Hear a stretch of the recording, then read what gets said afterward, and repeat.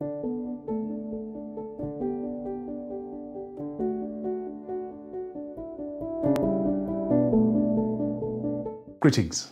I hope and trust I do find you all, my dear friends.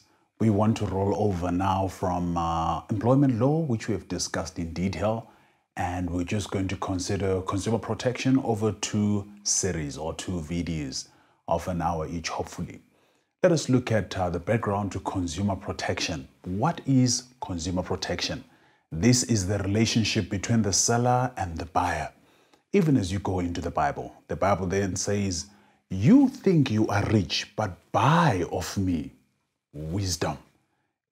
Christ speaks in this consumer language that seeks to make us appreciate that we are to purchase that which is salvific. We are to purchase that which is helpful for our redemption.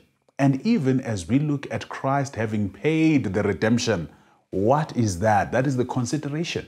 That is the price. We have been bought with a price. As we go into consumer protection, I pray that the Lord will speak to us in ways that we can appreciate and understand what this study is all about. Let us spend a moment in prayer before we go on. Kind and gracious Father in the heavens above, thank you, dear Lord, for the privilege of calling upon your name. It's been a long day for some of us, but even as we go into your study, give us sharpness of mind, lucidity of mind, and above all, may you even address our consumer-related issues. Some of us, our cabinets are empty. We have not been to the shops in a while. I pray, dear Lord, that you may meet us at our various points of need. In Jesus' name we pray and we ask, Amen. Without further ado, on the background of this particular provision, consumer protection, you'll notice that this is an act that is designed to ensure that the consumers are protected as far as goods and services are related. And this is by ensuring a fair, efficient, and sustainable and transparent marketplace for consumers and business. As we go through this exercise, you will realize that actually the tilt is more towards the consumer and less towards the supplier, because the balance has been skewed towards the supplier. So the government comes in to skew it so that it balances and it's even. But maybe in so doing, has the government actually skewed it too much towards this consumer? I'll leave you to judge as we go through these two sessions. The first thing that you want to notice is that the objective of this act is to ensure that the transactions are fair. And what do we mean by fair? It means reasonable and just. Number two, they ought to be efficient. This whole transaction, this whole business interaction ought to be done efficiently. So the turnover and the lead times for the processes ought to be timeless. And number three, it ought to be sustainable. You remember us discussing this in employment law, where we looked at that there ought to be economic sustainability. So we want to look at the issue of how does this particular act bring about sustainability. And lastly, transparency. We'll look at the duty of full disclosure as far as prices are concerned, as far as defects are concerned. These are some of the things that we're going to look at. Now, secondly, we want to look at to whom does the CPA 2019 apply. Number one, you're going to notice that it applies to the trade of goods and services that are transacted in Zimbabwe. And you'll find this in section number 3, subsection 1, and at paragraphs A up to C. So it does not matter even if these particular goods that are being transacted over or the services that are being transacted over constitute part of a consignment of goods or services, even though some of these may be situated or located beyond the borders. The fact that there are transactions that pertain to goods and services in Zimbabwe, therein, this act just takes a grip of that and it applies there. And secondly, you're going to also notice that it applies to suppliers, irrespective of the supplier's residence or location of headquarters, where you're going to find this in section 3, subsection 3, and at paragraph A, and at paragraph B as well. At paragraph B, what you'll notice there is that You cannot have a situation whereby because the supplier has headquarters in South Africa or headquarters in Britain or Germany, then we're going to say this does not apply to that particular supplier. It doesn't work that way. And secondly, this particular supplier on paragraph B, it matters less whether it is for a profit or it is set up as a non-profit organization.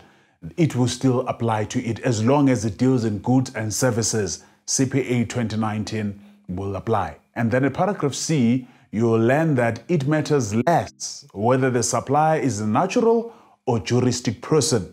Secondly, whether this person is privately limited or publicly listed as an entity. We're going to cover this when we get into companies law.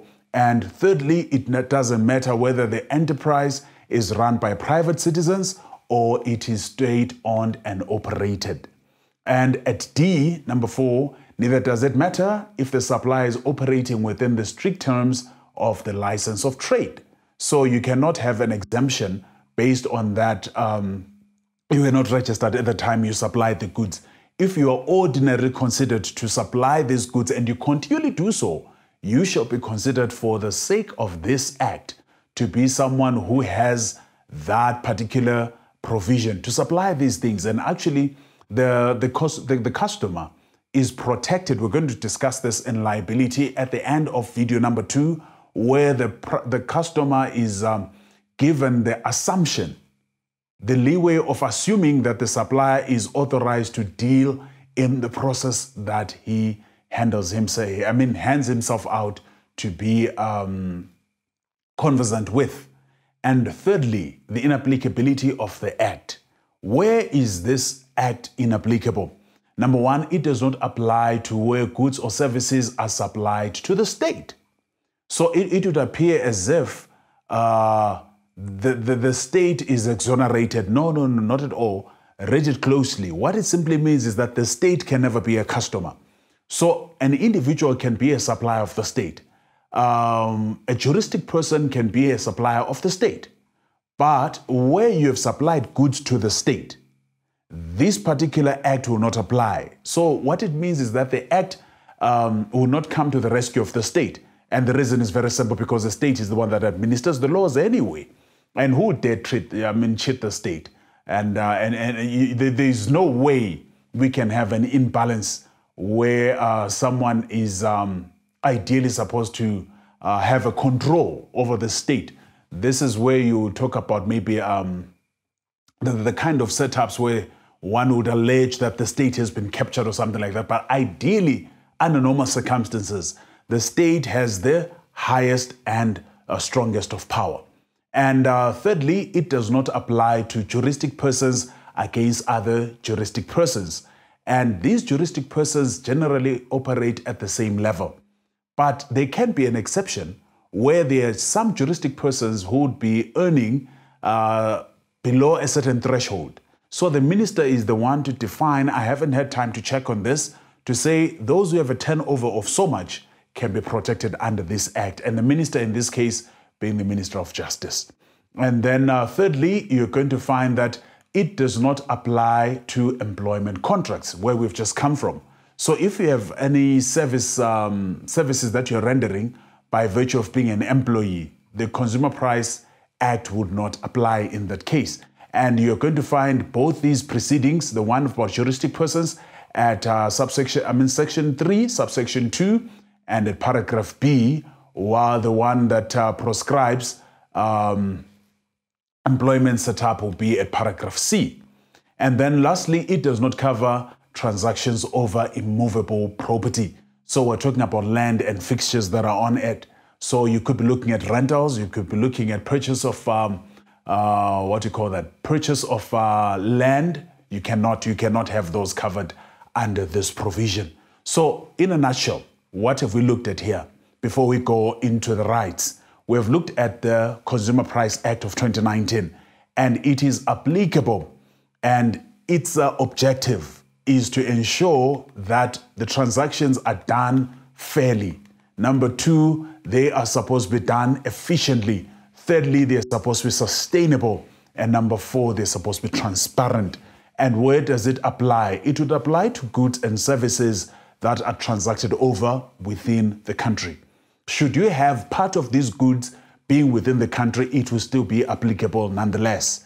And secondly, it would also be applicable to suppliers irrespective of where they are headquartered. As long as the transaction is in Zimbabwe, it doesn't matter where you're headquartered. And thirdly, you also want to notice that it would apply to juristic persons only as they are gazetted by the minister. So if the minister says you are having a turnover that basically leaves you in a situation where you can handle your own weight, this particular act would not apply to you. And then thirdly, it doesn't matter if the person who presents themselves as a supplier is acting in keeping with their license or not. That is neither here nor there. However, it will not be applicable where you have gone into operation with, into a transaction with the state. So in essence, it will not protect the state. And then a B for certain entities that are proscribed by gazetting by the minister. And lastly, it does not cover transactions under an employment contract or transactions over immovable contract. Now, let us look at the fundamental rights that are protected. We said its objectives is to deliver on fairness and justice over issues that have to do with sale. So when we look at the fundamental rights, what I found to be interesting here is that the CPA uses what we term contract language. So when you look at the fundamental rights, what we must understand is that a fundamental right ordinarily is not easily alienated. You'll need to have reasonable and justifiable grounds for you to limit this fundamental right. So as you go into the fundamental rights, you'll find these at section 10 and subsection 2. That's the one we're going to discuss in detail. The rest of them, I'll leave them for you to read in your spare time.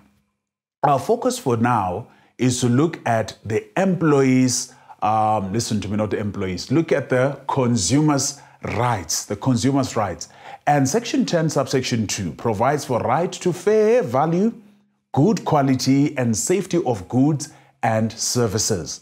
And particularly subsection 2 reads as follows. Every consumer has a right to receive goods or services that are safe, free from defects and hazards, and that A, are reasonably suitable for the purposes for which they are generally intended. B, will be usable and durable for a reasonable period of time, having regard to the use to which the goods would normally be put and to all the surrounding circumstances of their supply.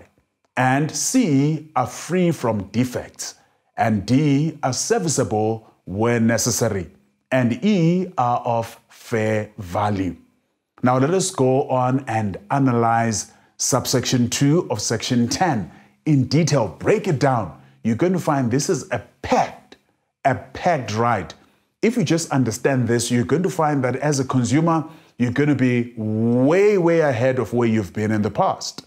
The first thing that we find is that this provision says we need to have safe and hazard-free goods. This is in terms of section 43. It provides as follows. In addition to subsection 1, if a provision or notice concerns any activity or facility that is subject to any risk, A, of an unusual character or nature, or B, the presence of which the consumer could not reasonably be expected to be aware of or notice, or which a consumer could not reasonably be expected to notice or contemplate in the circumstances, or C, that could result in serious injury or death, the supplier shall. Now let's look at what the supplier ought to do to ensure that this does not happen. We should always have safety as our number one priority. Number 2, there should never be hazards as far as goods are concerned. Number 1, the supplier should specifically draw the fact, nature, and potential effect of that risk to the attention of the consumer in a manner and form that satisfies the requirements of subsections 3 and 4. And number 2, the consumer shall have assented to that provision or notice by signing or initialing the provision or otherwise acting in a manner consistent with the acknowledgement of the notice, awareness of the risk, and acceptance of that provision. And in pursuance of number 2, listen to this. I'm now looking at section 13 and subsection 2. It says, you shall avail the original signed copy to the customer. So let me just go back before we consider the rest of them, so that we take them bit by bit. Now notice the first thing you must do, you must specifically draw the fact, nature, or potential effect of that risk to the consumer in a manner or form that satisfies the requirements of subsection 3. What is the first requirement of subsection 3? That this must be written in a clear and intelligible language that they understand. And at number 4, what is the other provision? The other provision is that the fact, nature, and effect of the provision or notice referred to in subsection 1 shall be drawn to the attention of the consumer in a conspicuous manner and form that is likely to attract the attention of the consumer, having regard to the circumstances before the consumer enters into the transaction or agreement, begins to engage in the activity, or enters or gains access to the facility. So what you find here is those kinds of setups where when you walk into a shop, and usually you find these in, let me not use a derogatory term, but in smaller enterprises, they'll have a sticker right there by the till that says no refunds or no exchanges. You'll get those kind of notices. We're going to look at this tomorrow. But in a nutshell, what they're trying to do is to ensure that they're giving you this notice before you enter into the contract. Or even when you get to the bays where you leave your goods, they'll indicate that you're leaving the goods at your own risk. So what they're doing is to notify you before you even deposit your goods, so that you know that you are assuming the full risk should you get there and find that your goods are nowhere to be found, provided there has been no negligence, because ordinarily they will give you a card that you must then tender upon your return. But I've seen something interesting. You find a scenario whereby they actually, during those busy days, they'll slot a number of parcels into that counter, or even put some goods next to it. And that is quite risky, in my opinion, but and even negligent.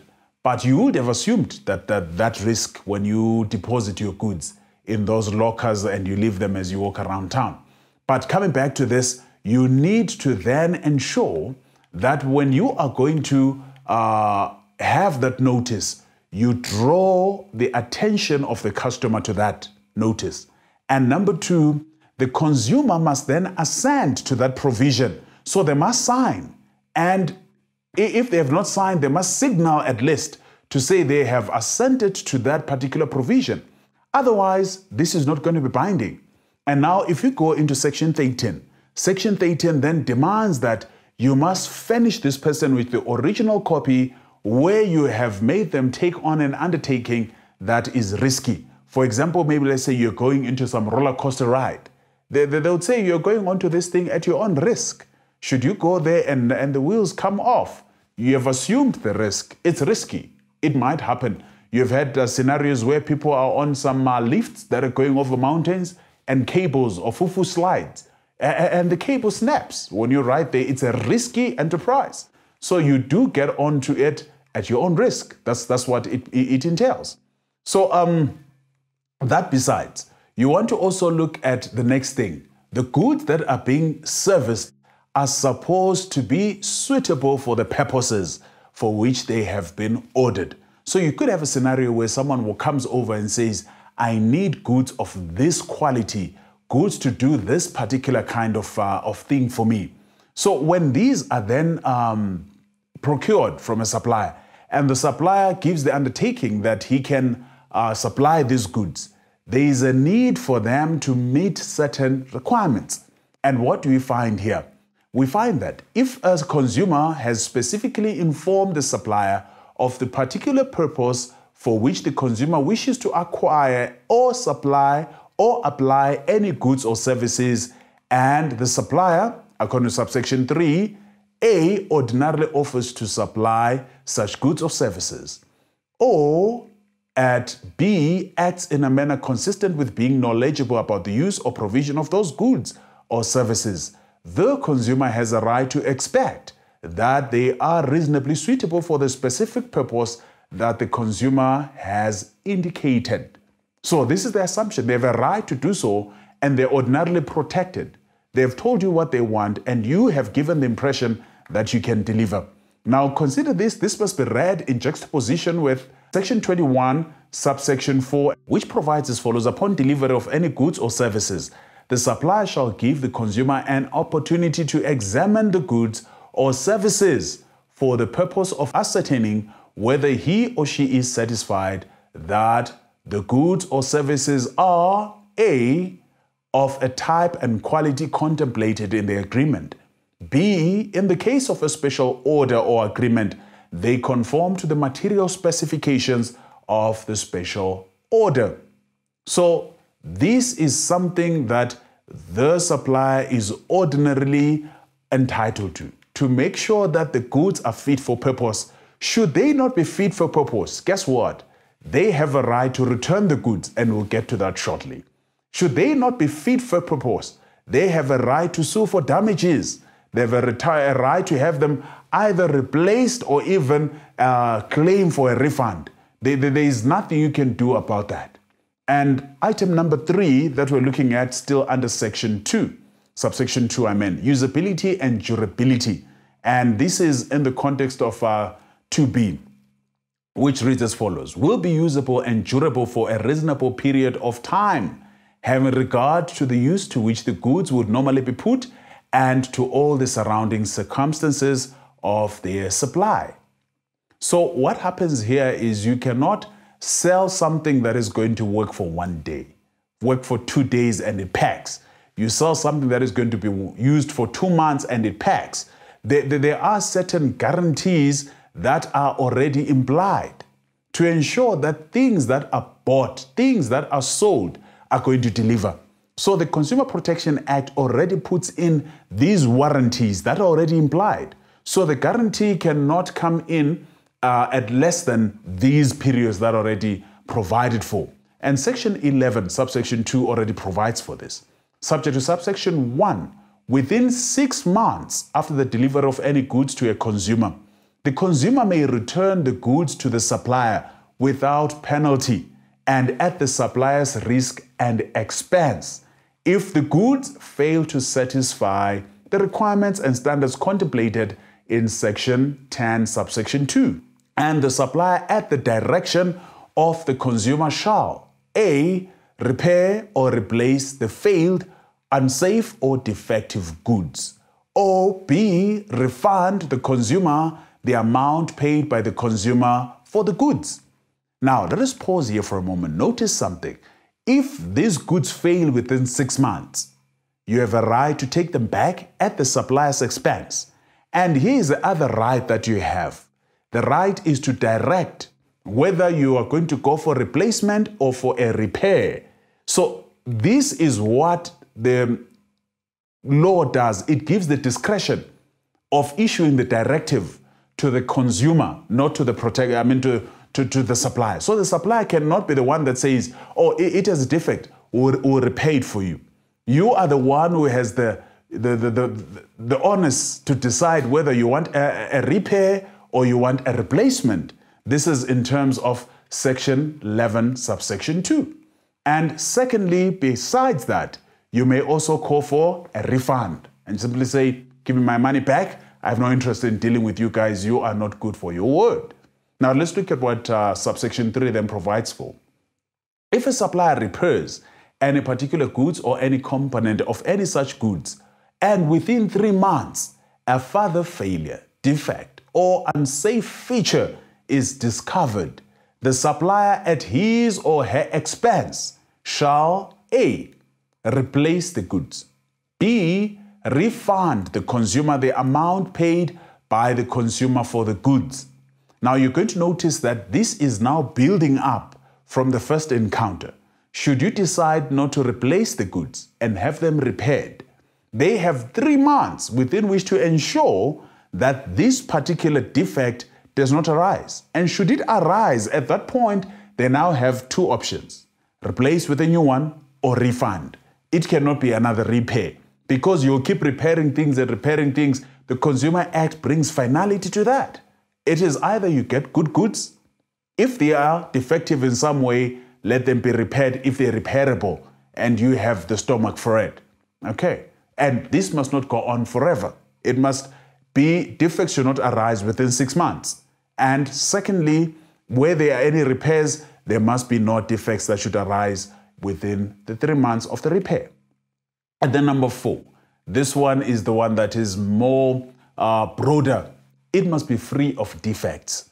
Now, the common law position had been where the customer inspects the goods for any patent defects.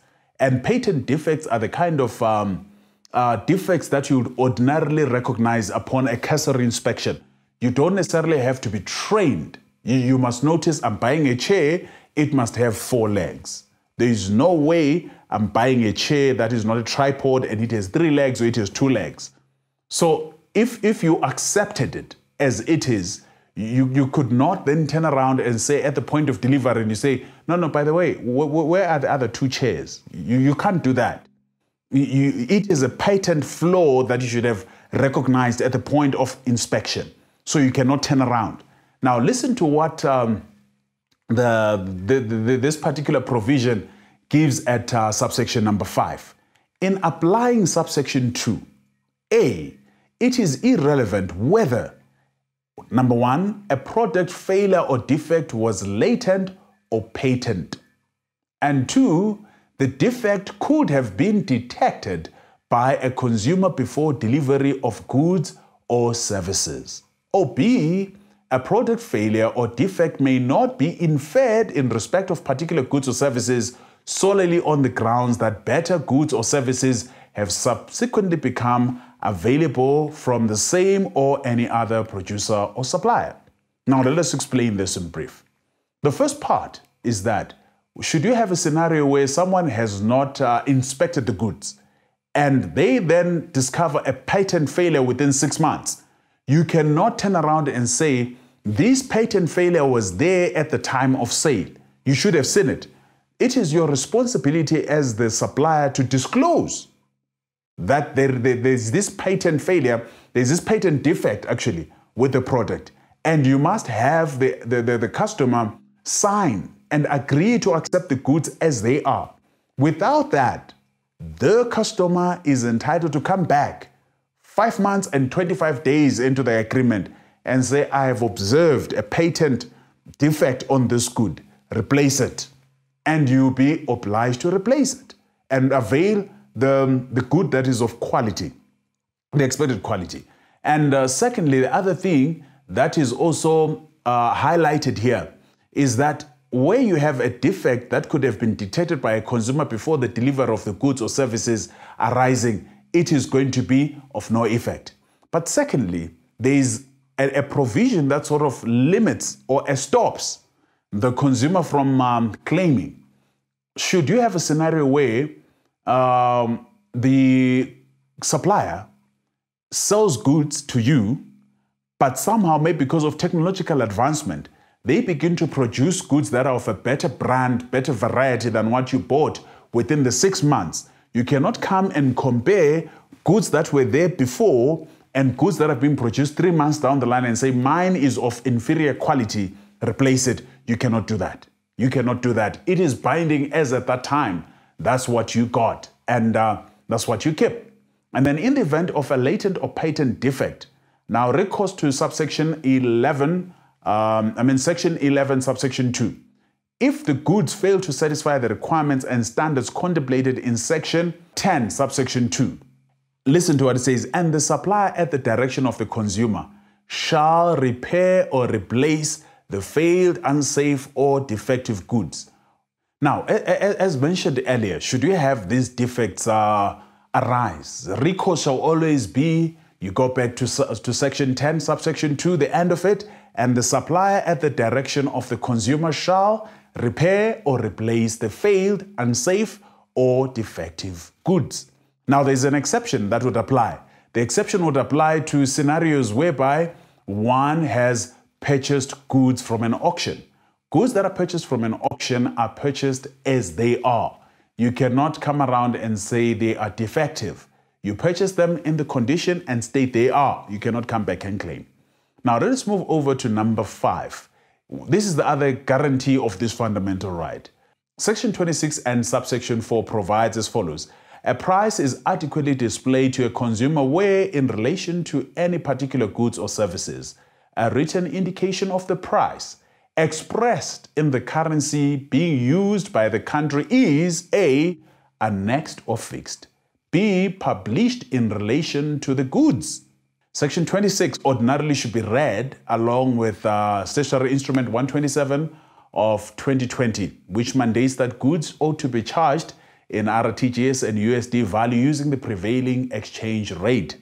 Therefore, an inflation of the RTGS price would not result in fair value, while a discount of the USD price would not result in fair value for the one who's purchasing on the RTGS value. So what the fair pricing basically means is that goods must be worth their value. So unfortunately, if you have a scenario whereby the black market is the one that determines value, you now have a problem because the standard someone has run away with the standard. So we have a scenario where the chief banker is trying to re-establish the standard, re-enact the value. Now, in so doing, what is happening here is the RBZ is actually encroaching in this consumer agreement. The supplier is no longer does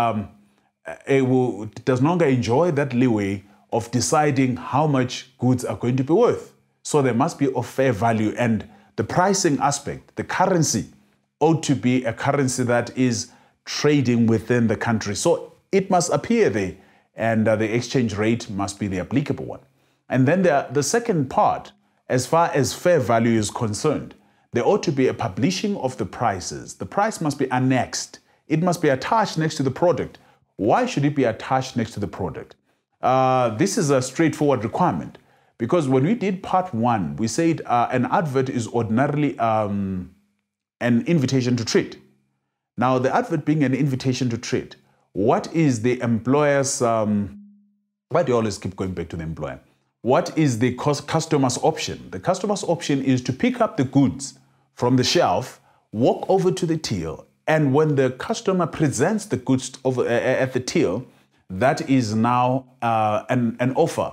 So the supplier will then accept this particular offer for the goods in exchange for the consideration. That is the price that would have been published or annexed to the product, next to the product. So in a scenario whereby you're now not going to get that price being annexed, then the invitation to trade becomes defective. Otherwise, what is the customer offering? Because they cannot offer unless they know what the price is. So this is why there is a need for them to make that informed decision as far as the price is concerned, and secondly, as far as the charges like levies and taxes are concerned. So you cannot have a scenario whereby someone is going to give you a price and not factor in the VAT amount. Because when you get to the till, only to learn that there is VAT that should be added, at that point, it's too late for you to reconcile and say, this is not the offer that I want to make. So that information must always be available, and it must be against the goods that are being procured. And if you're getting a quotation, the quotation must indicate, they should not just give a quotation and say excluding VAT. It must be clear how much is the VAT, how much are the levies, and what is my total obligation to you. So these are things that ought to be covered therein. And then you could have scenarios. These are things that happen many a times in our shops. You get into a shop and you find that there's a price, there's a sticker that is given there. And in spite of the sticker being there, you get to the till and you're told, no, sorry, prices have been revised. The price that you saw on the shelf is the previous price, it's the old price. The new price is now so much.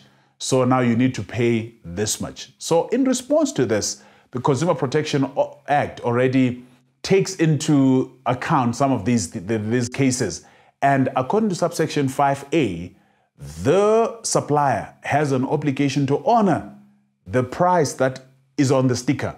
That is the price that would apply. And should you have a scenario where you have actually two prices, where someone has not been vigilant, usually what they do is when they come with new prices, what I've seen is those shop attendants, they actually come and stick a price over. So should the initial price maybe fall off and the price that remains on the shelf is the price that will apply. Should they decide to stick it on the side and you have two prices, the lower of the two is the one that will apply, and that is the law. And you're going to find this in subsection 5 at paragraph B. So these are some of the rights. The fundamental of these rights, they provide as follows. The fundamental, these ones you cannot take away before we go into any other rights. What do they provide for? Number one, you are going to be entitled to goods that are safe, goods that will not cause any harm to you, injury, or result in death. This is a fundamental right. No one should be selling things that will cause harm. No one should be selling things that are not safe. And by things that are not safe, we're talking about goods that are expired and they're being sold at half price. Those goods are not safe. There must be safe goods. That is the first thing that you must always know. The law has an obligation and it gives you that right. And secondly, besides being safe, they ought to be suitable for the purposes for which they are ordinarily designed for. So we cannot have a scenario where goods are being pushed off and they do not meet the specifications. If they do not do so, customers can return them within 6 months. If there are any repairs that have been done, they can still return them within 3 months. And they ought to be usable and durable for a reasonable time.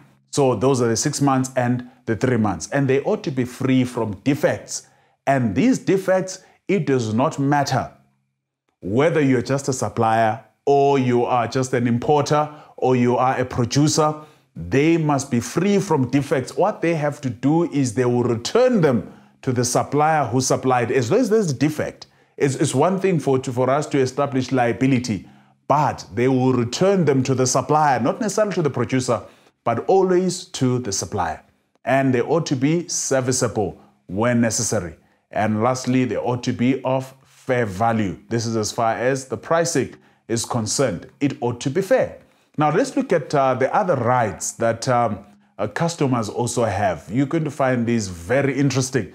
The next right that we look at is the cooling off period. What is the cooling off period? Did you know that a customer, even if I say employee next time, don't worry, I mean customer. Now, did you know that a customer can purchase goods, and having purchased goods from your shop, they have 5 days, 5 business days. Anytime within those 5 business days, they can walk right back and say, please, could you have your goods back? May I have my money? Provided. These are not consumables. They're not going to be bringing back bread or pizza or cheese, having walked over with it to their house. They're not going to be bringing in goods, goods that it is not healthy for us to even be sharing or even trying out, like clothes. Of course, I've seen stickers where some have said you can no longer return clothes because of COVID-19. That's something else. But for health reasons, there are some clothes that you buy and you know you cannot fit them and find out whether they're perfect fit. Once you buy them, they're yours. No one else is going to be taking those. You know those clothes. Those ones you cannot bring back. And goods that you have not destroyed, you have not opened or broken the seal. But should they be still in considerable good value within those 5 days, you can bring it back. And when you do so, you can not be required to give a reason why you bring it back, and neither can you be penalized for doing so. The only thing that you can do when you do so, it shall be at your expense when you are bringing the goods back. You cannot do so at the supplier's expense, but you just bring them back. And the supplier should not ask questions or even seek to charge you for anything. Within 15 days, the supplier should return your money in full, excluding the expenses for return, because I'm sure you'll have driven there. You cannot claim for that. But upon receiving notice that you intend to rescind, 15 days from then, they must pay the money. If you have not given that notice, at least 15 days from the time the goods are returned, they must pay back the money. And that's the law in Zimbabwe, by the way. In Zimbabwe, is it an application? I'm not sure. I'm not sure whether it's an application. But as far as your reimbursement, you're entitled to it. And this is in terms of Section 34, paragraph 1, A. So we're going to look at that shortly. The other thing that you also notice, you could have scenarios where you have, by the way, transactions within Zimbabwe. So don't try this on Amazon or B&H. It will not work. Or take a lot in South Africa, and don't even think about that. So in the context of Zimbabwe, if you are transacting on electronic platforms, instead of the 5 days that would apply in the cooling off period where you have actually gone in person, you have 7 days. For a transaction that has come through, 7 days from there, you can decide to change your mind and say, I don't want it anymore. Here are your goods, give me my refund. And here's the other comparison. It's 7 days that side, and it's 14 days for the cooling off period, if I'm not mistaken. So within 14 days, you ought to be refunded. Here's the other difference. If you've already prepaid, which would ordinarily be the case, we would not be looking at credit purchases in Zimbabwe. We work on debit purchases. So if you would have prepaid, what would happen then is you are entitled to a full reimbursement, including the cost of returning the goods. I thought, my word, did we really just do that in Zimbabwe? You're going to charge the supplier for changing your mind? That's what the law says. And the other thing you're going to find now, let's move to Section 34. This is the right to return goods. We're going to reference the cooling off periods that we have covered. And at Section 34, this is what it says under the title Consumer's Right to Return Goods. Subsection 1 provides a consumer may return goods to the supplier and receive a full refund of the amount paid for the goods where the supplier has delivered A, consumer has rescinded an agreement during the cooling off period referred to in Section 25, subsection 2 at the consumer's expense. This is the one I referred to, the 5 days. If you do so, this one is at your expense. And going further down, it would be at the supplier's expense. B, goods that were not expected before delivery and have been rejected in terms of Section 21. Now, these goods that have been rejected in terms of Section 21, it is goods that have not been accepted. We're going to cover this in the next video, but the issue is they ought to have been inspected, and they were not inspected. Upon inspection, the consumer discovers that either they're the wrong goods, or they do not fit the purpose, or there's a mix with other goods that ought not to be there. So you could have a scenario where all these are returned at your expense. And the D, within the 7 days after delivery to the consumer, the goods have been found to be unsuitable for that particular purpose, and this is to be at the supplier's expense. So the 7 days would apply for you to claim that they are not fit for purpose. And it could be on grounds that the goods have not been accepted. Now let's look at the other right that the customer has. An interesting one. Cancellation of advance bookings. This one is in terms of Section 20. And subsection 1 provides as follows. A consumer has the right to cancel any advance booking, reservation, or order for any goods or services to be supplied. Number 2, a supplier who makes a commitment or accepts a reservation to supply goods or services on a later date may A, require a reasonable deposit, B, charge a prescribed fee for the cancellation of the order or reservation. Skip 3, go to number 4.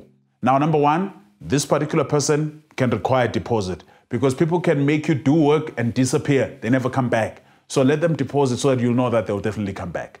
And then they could also impose that should you cancel, I'm going to charge you for this. But my primary interest is subsection 4, which provides as follows: a supplier may not charge any cancellation fee in respect of a booking, reservation, or order if the consumer is unable to honor the booking, reservation, or order because of death or hospitalization of A, the person to whom or for whose benefit the booking, reservation, or order was made. B, an immediate family member. Now, this one just blew me away. Just imagine you have a right not to be charged any cancellation fee should you be hospitalized, or a member of your immediate family is hospitalized. Wife, husband, children, those would be immediate family. Or in the event of a death. So no one can charge you for cancellation. So cancellation ordinarily is something that you're going to give notice of, I presume. You cannot cancel after the trip. So should you have a scenario where this occurs prior, because it's a pre-booking, by the way. So let's not get this mixed up, where you just don't pitch and then 2 days down the line, you want to come and say, I'm here to cancel. That might be a bit of a challenge. You must actually give notice of the cancellation. So you may have problems there. So the cancellation fee would not then apply in that case. So what have we looked at here? These are some of the rights that a customer has. And are these fair rights? I think the customers have been flogged for far too long by the suppliers. And the government has come in just to make sure it sanitizes this whole thing. Because people have made purchases on the spur of the moment, only to realize later on, I really didn't need this. Or, you know, I don't know what got over me. People must be given that right to change their minds. You cannot say every shopping experience must be jumping off the cliff. People must be given that option to say, I've changed my mind. I don't want it anymore. That should not be a crime. People must make other decisions and commit themselves for life. But shopping, surely. So these agreements are actually, the government is coming in, Parliament is coming in to say, take note, whether people are doing so in person or they're doing so transacting online. You could have even a scenario whereby some of those transactions, you click and you do so in error. And trying to cancel that thing is very difficult. The transaction goes through like instantly. You know, it actually takes longer for your goods to come back than it does for you to pay money.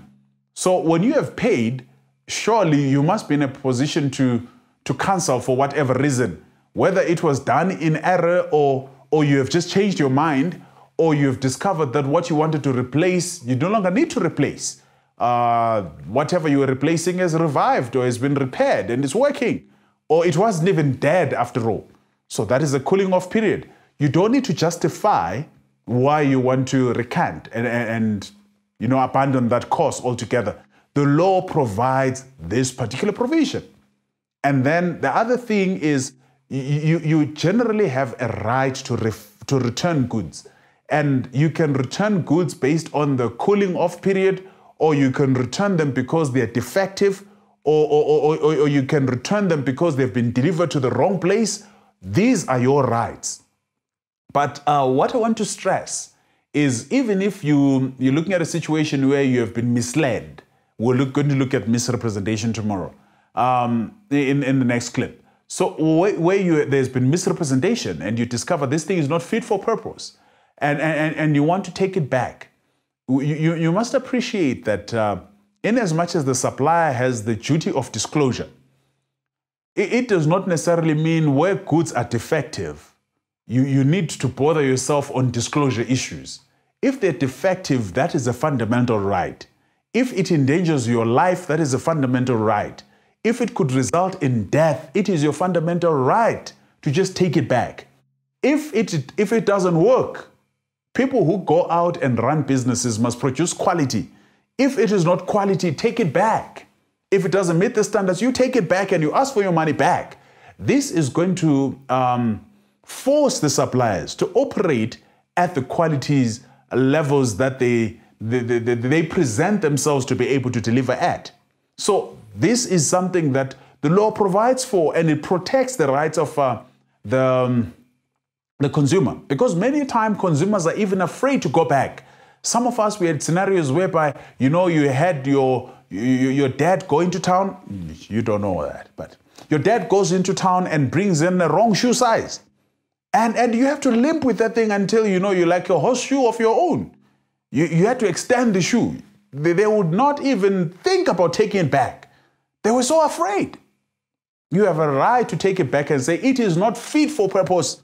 This is supposed to be my son's shoe. He's a size 10, and I gave him a size 9. Here's your receipt. Exchange it. Here's your receipt. Exchange the goods. So you should not necessarily have a scenario whereby people are forced to do that. When you make mistakes, go back and cancel. Go back and change. And then the other item that you have a right to change is, besides returning the goods, the right to cancel.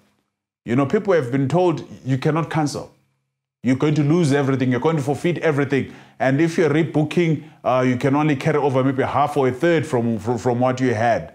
And these are not situations where you just slept, overslept, and you could not catch the bus or catch the train or catch the plane. So some people have suffered bereavements, and when you go there for a rebooking, those beautiful ladies will just tell you, sorry, it's company policy. We do not give total cover for a rebook. We could not give anyone your seat. Well, what did you expect the person to do when they have lost a loved one?